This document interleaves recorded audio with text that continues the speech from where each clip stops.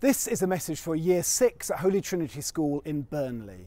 Hello children, it's Bishop Philip here. You may remember a few weeks ago I came into your class and we learned all about pilgrimage, and we learned that a pilgrimage was a journey to a holy place. Well, I've done just that. I've made a journey to the holy place. Look down, look at my feet.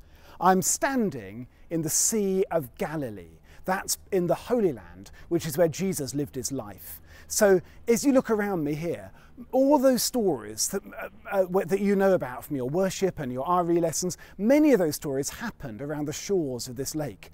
Just over to my right, there's a place called Tabka, and that's where Jesus fed 5,000 people from a few loaves and a few fish. There's a mountain called the Mountain of Beatitudes, where he preached that wonderful sermon, the Sermon on the Mount.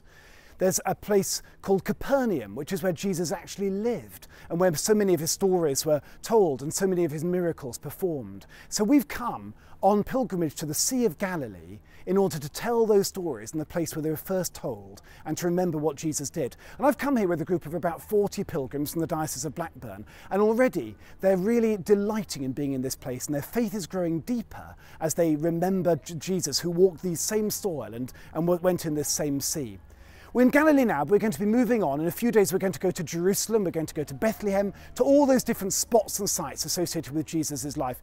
Remember the two things I told you that pilgrims do? They pray and they have fun. We've been doing lots of praying as we've been to these holy places. We've also had a lot of fun, eaten some lovely food. And do you know what I'm going to do now? I'm going to have a lovely swim in the sea. So hope you're having a lovely day. If there's time, I'll send you another film, but great to see you and hope all is well with you. Lots of love, and I'll be praying for you here in the Holy Land.